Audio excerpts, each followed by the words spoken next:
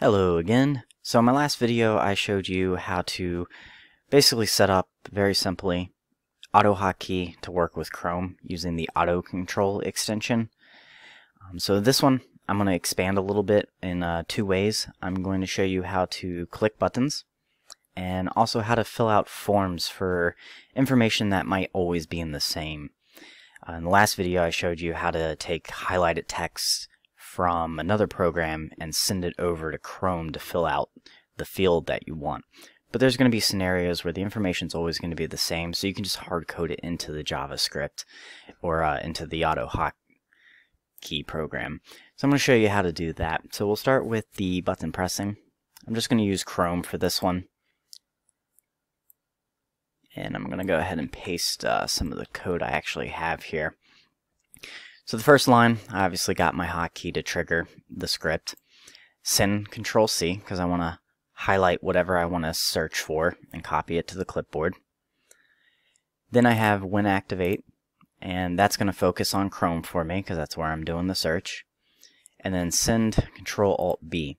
So in my last video I kind of showed you the reasoning behind what this is and what it does, and it's basically the trigger that the AutoControl program is waiting to hear from. And then I'm going to sleep for, I just put 2000 milliseconds. Give your browser a few seconds to load Google search for you. And then it's going to do Control-C or Control-Alt-C.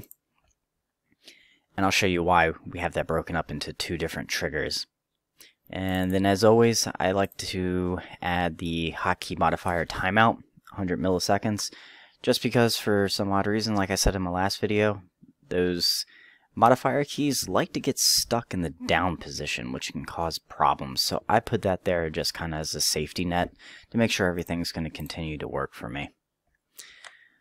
So I'm going to go ahead and compile that.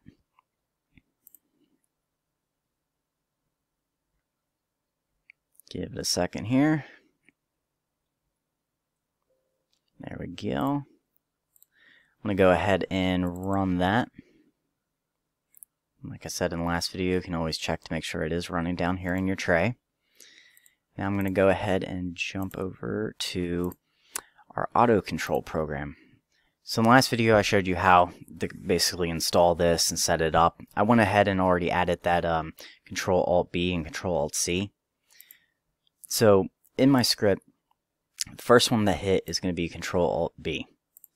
And what I have for that, and I'll post this code into the description, is window.location.href equals and then google.com. This is what's going to bring up the website for me. I then have that sleep over here that gives a chance for Google to actually load, and then it's going to send Control-Alt-C, which is going to trigger this. So first thing it's going to do, it's going to paste the text that I had highlighted into that search field. And then here's the new thing. So this is a button press in JavaScript. Pretty simple, just document.getElementsByName. It could be by ID, whatever, depending on the site. And then btnK, that is the name of the button for Google. I already went ahead and looked that up. 0, click. And that's basically the action that's going to click on the button for me.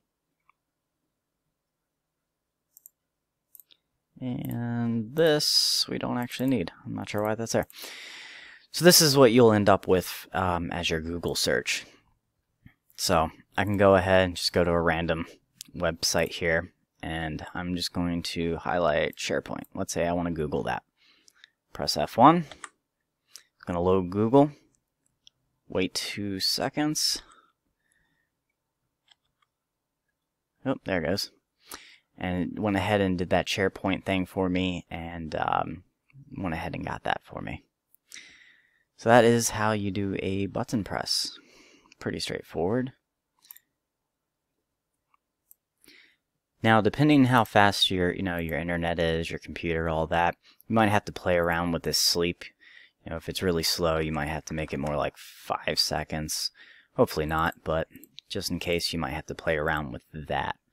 Just make sure everything continues to work for you.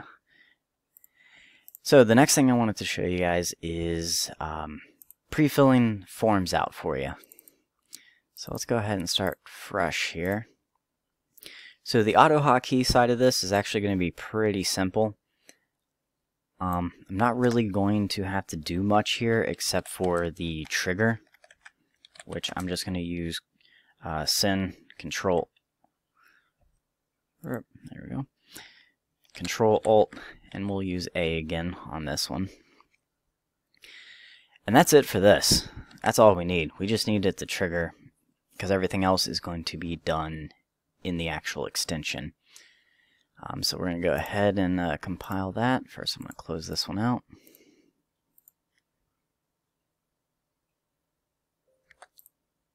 Launch the new one. So yeah, AutoHotkey on this side, super simple. You're just making a trigger. New action. We were using Control Alt A. And then what we're going to do over here is we'll use Facebook again as an example. So we're going to use run script. We want to focus on the first field, which is document.getElementsByName, email, focus.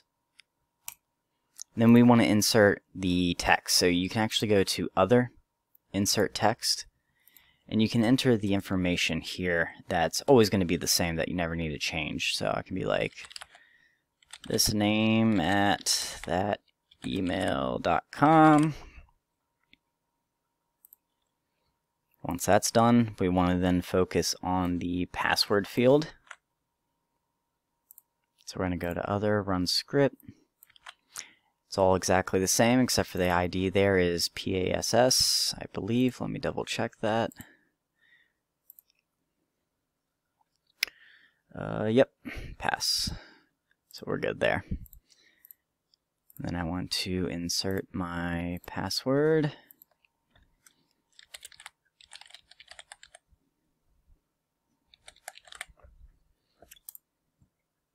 Alright. So let's try that out. I'm going to go over here. I'm going to go ahead and push F1.